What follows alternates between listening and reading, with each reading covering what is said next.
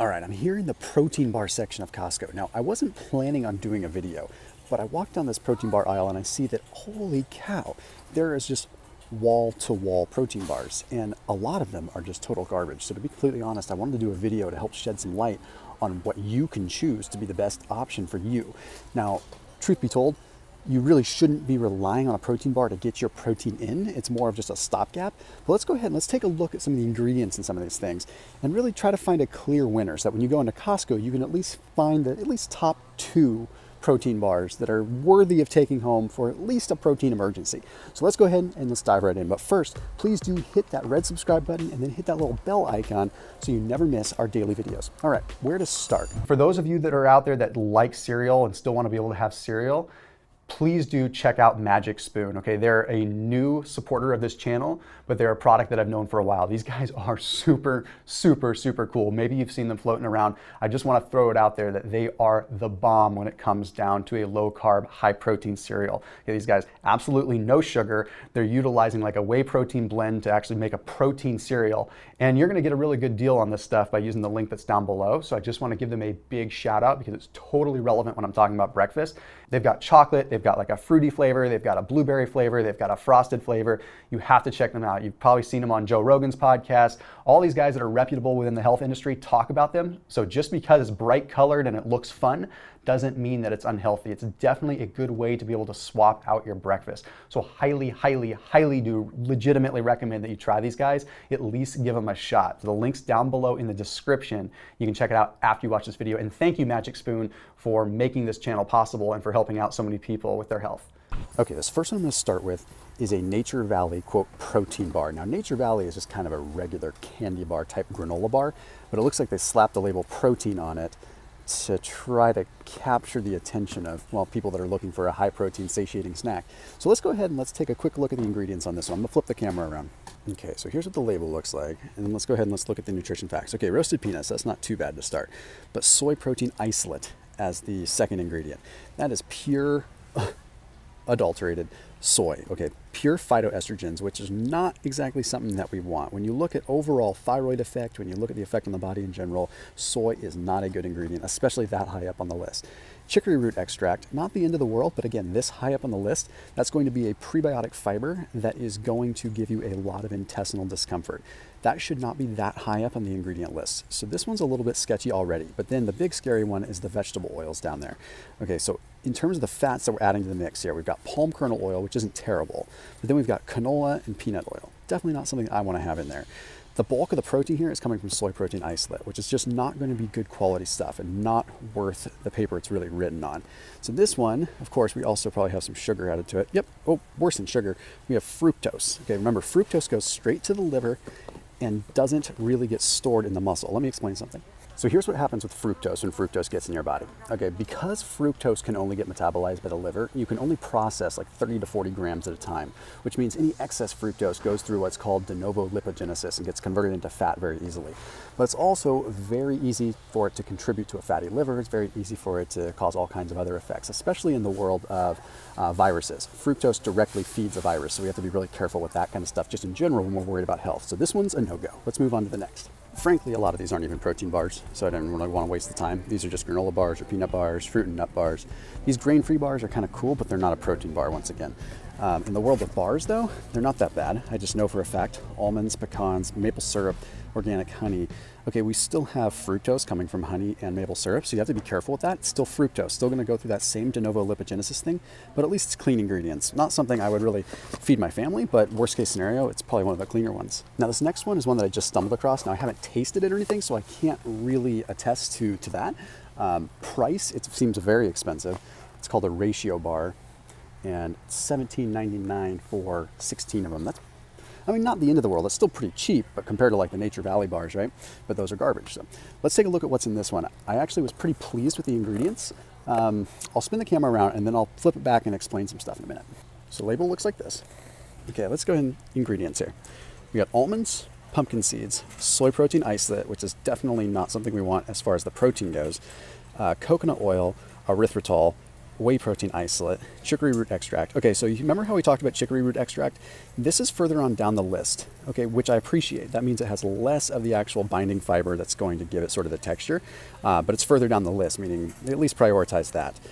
I like that it's stevia extract. That's going to be really solid. I like that it's erythritol. That's better than sugar. Okay, the problem is, once again, soy protein isolate. All right, we have a big problem there. We don't want to use that. Now, let me explain something with whey protein isolate, which I was pleased to see. When you're looking for a whey protein, you want whey protein isolate, not concentrate. It means they've taken the protein and they've taken the whey and they've isolated the protein out of it. So that means you don't have any of the lactose, you don't have any of the milk solids, you just have pure protein. Now with soy, you end up with a lot of the, soy isoflavones, you end up with a lot of the phytoestrogens and everything like that, so different story. What's funny is they go through the effort of having a high quality whey protein isolate, but they have a low quality soy protein isolate. So it doesn't make any sense. They go through, might as well just use whey protein concentrate and just use the cruddy stuff. Point is, if it wasn't for the soy protein isolate in that ratio bar, I absolutely would use that. I think it's a really clean one, and I think it's low sugar. So it's not the end of the world. It's better than some of the other ones, but definitely doesn't make the top two. This is one that people love all the time. It's not even a protein bar, it's a protein cookie. Now they've done an amazing job of marketing, but we have to be real here for just a second because it's not a bar, and it's still at the end of the day just a cookie. Fun fact, as I was filming this, someone comes up to me and says, "Oh my gosh, I follow you, this is awesome." And she's holding one of these and she says, "Is this good or should I put it down?" I said, "Put it down." I could already tell her immediately. So we're gonna explain some stuff in here, but it's actually quite simple. The Linny and Larry's cookies are not good to go, but let's take a look at the ingredients just for the heck of it. Bad price, $13.99. I mean, price-wise, here's what we're looking at, label. And, okay, first ingredient, enriched wheat flour. Okay. Every time you have gluten or wheat, you are triggering the release of a protein called zonulin within your body. Zonulin causes a cross reaction that triggers what's called a leaky gut. This leaky gut makes it so that what are called lipopolysaccharides, which are basically things that coat your bacteria, can leach into your bloodstream, compromising your immune system and making you ultimately feel sick. Okay, it doesn't matter if you have a gluten allergy or not. Even those that are not gluten intolerant will have an issue when it comes down to wheat, whether they feel it or not from an inflammatory sense. We have simply overconsumed it. Now, additionally, what's in there? Chicory root fiber as the second ingredient, okay? Bloat City, once again. We don't like to go to Bloat City. Look at the protein blend. The lowest quality protein blend I've seen. Sorry, I'm talking quiet so I don't be rude. Wheat gluten as a protein, pea protein, which is okay, but then rice protein. Not even using whey, not even using anything. They're trying to be able to call it, I don't even know, are they going for plant-based? I don't know what they're going for here. Point is, very low quality stuff. And then invert sugar, vegetable glycerin, which isn't that bad, cane sugar, peanuts, palm fruit oil. This stuff is garbage, pure garbage. Honestly, I would barely even consider that remotely healthy junk food. And I'm not trying to bag on them. I feel like their mission was good in the beginning, but marketing just caught on. Anyhow, that's not worth, again, the cardboard that it's on. Next one is another popular one, the RX bar. Good, clean bar, but not really a protein bar once again, more so just a snack bar. So let's take a look at what's inside this one. Again, I actually like the company as a whole. I like what they've done with almond butters. I like what they've done with some of the nut butters. They obviously got their start more so with the bars. So let's take a look at what's in them. Here's again what the box looks like, okay? So $19.99 for 16. Again, not a bad price, but let's see what's in. Clean ingredients, I do like that. Dates, egg whites, cashews, almonds, chocolate, cocoa, natural flavors, sea salt. We have to be careful with natural flavors. I don't say avoid natural flavors, I'm just saying use caution. The thing with natural flavors is there's no real regulation on them. Okay, there's 150 different, ultimately chemical compounds that can go into natural flavors known as what are called incidental additives. So organic natural flavors is what you want to aim for, or a company that you know and trust, okay? RX Bar is pretty clean, so I'm not too worried about them because I know they have a good reputation.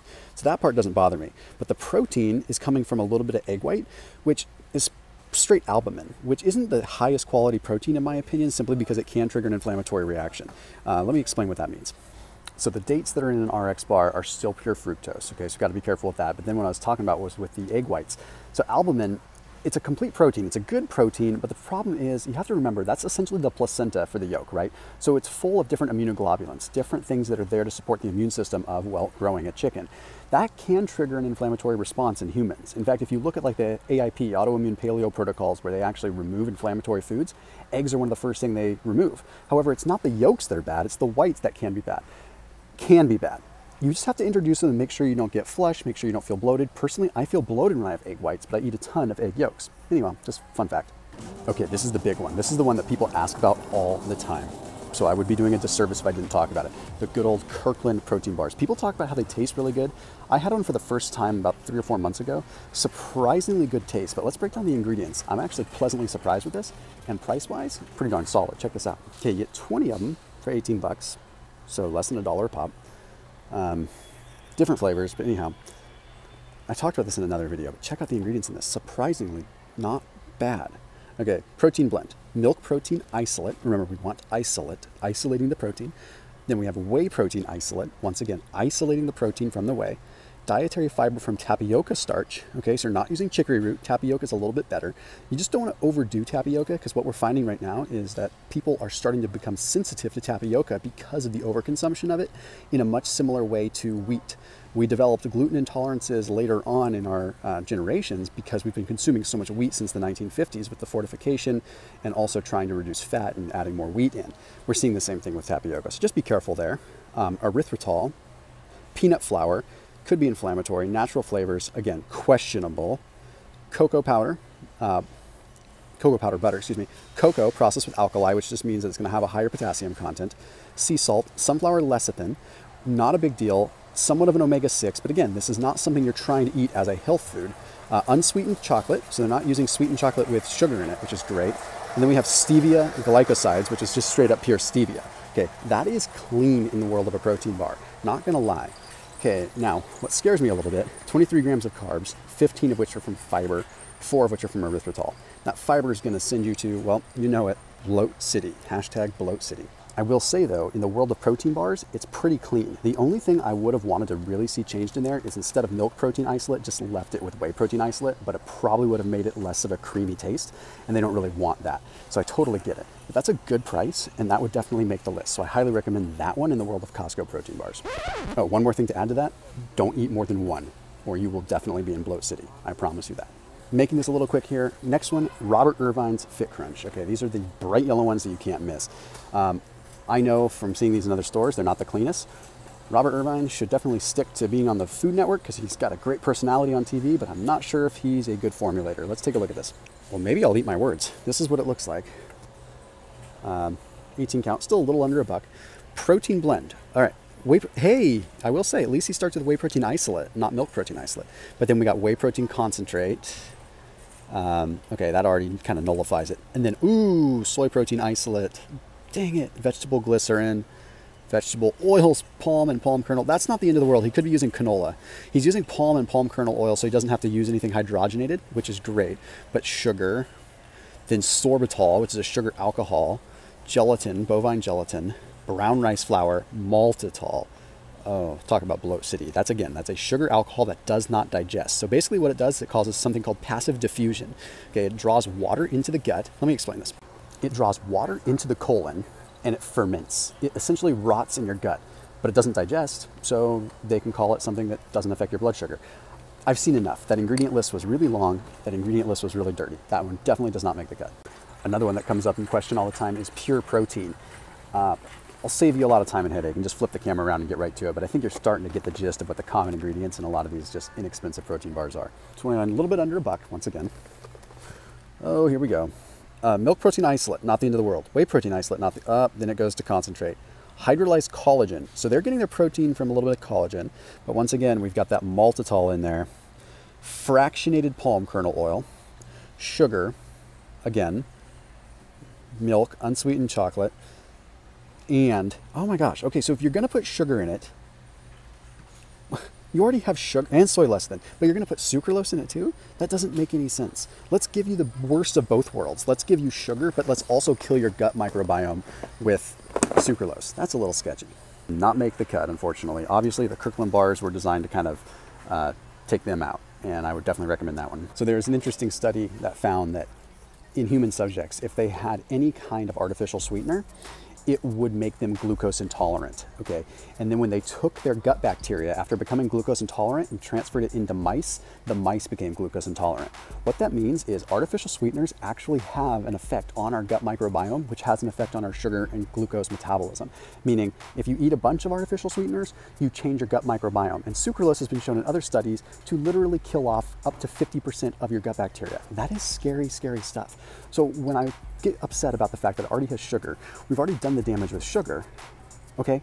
Why do we also have to do damage with sucralose? It's like one or the other. Pick your poison. Sugar is going to cause a bunch of metabolic distress. Sucralose is going to cause a bunch of digestive and gut biome distress. Why have both? So that's probably one of the worst ones here. I hate to say it. Okay, we're down to almost the last one here. This one is one called Smart for Life, which is a relatively new one. Let's take a look at the price once again. They're all about the same, but let's see. This is a new one, so I haven't really investigated it. Let's see. That's what the label looks like. Collagen infused, gluten-free. Okay, that's a plus. $15.99 for 18 of them. Whoa, that's a lot of ingredients. Okay, so let's take just one of them. Protein blend, soy protein nuggets. Okay, which contains soy protein, tapioca starch, and salt. Then milk protein, not even milk protein isolate. So you're gonna use soy protein as the protein source. Might as well try to make it a vegan bar, but nope, then they go straight to milk protein. But again, not even milk protein isolate, just straight milk protein. Collagen coming from egg and kosher bovine. Okay, that's a plus. Tapioca syrup, soluble corn fiber. Okay, SCF is dangerous stuff. Soluble corn fiber ferments in the gut. Soluble corn fiber is derived from heavy-duty GMO corn starch. Okay, bad, bad, bad news. Then canola oil. Oh man. So omega-6 bomb, vegetable glycerin, milk chocolate coating, which has erythritol, maltitol. Again, here's what I don't understand. You're using erythritol, which is a pretty clean sugar alcohol, and then you also use maltitol, but then you also use sugar and sustainable palm oil. I don't understand it. The world of processed foods is so sketchy. Like there's so much just nasty stuff that they throw in things just to increase shelf life. And the reality is if they just went a little bit cleaner, they could probably sell a little bit more. To be honest, if people start educating themselves, which they are, we can make better decisions on this stuff. Now there's only one more that I want to show you, and then we'll have our two clear winners. The Go Macro bar. But this isn't even a protein bar, to be completely honest. Okay, it's kind of another, let's see. Here's what I like about it. It's organic ingredients. It is vegan. It's clean. Organic brown rice syrup, organic almond butter, organic protein blend, which is sprouted brown rice protein, organic pea protein, very clean. Organic puffed rice, organic fair trade, chocolate chips. Actually a very clean bar. To be completely honest, when it comes down to it, this one is one that I would recommend. It's just not the highest protein. Okay, so we have protein here, let's see. Only 11 grams of protein, but 36 grams of carbs. Okay, and again, the sugar is going to be coming from brown rice syrup, which is not going to be the best solution here for us. So technically, yes, it's a protein bar, but since they're using the brown rice syrup, again, it's a syrup, a sugar that's being directly derived from a brown rice, which is going to make it a little bit better than, say, I don't know, like a corn fiber or corn syrup or something like that. And at least it's organic, so at least it's not going to be as bad. So that probably does make the cut, at least for the best plant-based options. So the Go Macro bar for the best plant-based non-keto bar. But the cleanest ones otherwise are going to be these two. I'll probably say the Ratio bar, even though it does have some soy in it. Not the end of the world. Okay, so the Ratio bar does make the cut, but I haven't tasted it. Now, this does say keto-friendly, which I don't really buy that. And sugar alcohol, yeah, not really. Kind of keto-friendly. Calls itself a protein bar, but not a protein bar. Basically a knockoff of a Kind bar, so technically not a protein bar. Also not a protein bar, just so that you know. Okay. Protein cookie, in disguise. RX bar, not really a protein bar, but at least clean. Go Macro bar, gonna be the cleanest plant-based option, not keto. We got the Kind bar minis, which again are not a protein bar. Then we've got Z bars, not a protein bar. Cliff bars, not a protein bar. And then the Cliff Builders, I don't even want to touch them, to be honest. I already know. At least they are gluten-free and low glycemic. That's a plus, but they don't make the cut. So we had those Ratio bars, and then we have the Kirkland bars. Okay, these are going to be the two that you should choose when it comes down to it. Plain and simple. Obviously, I could go into a lot more depth, but I want to be respectful of everybody's time. So I do want to encourage everyone to keep watching my channel, but also if you're interested in a video that I did on protein powders at Costco, I'll link out to it below, and YouTube will probably recommend it. But I highly recommend that one because I break down a lot more the detail of what goes into a protein powder, not just a protein bar. Anyhow, please don't forget to hit that subscribe button, and don't forget to turn on that bell to never ever miss a daily video. I'll see you tomorrow.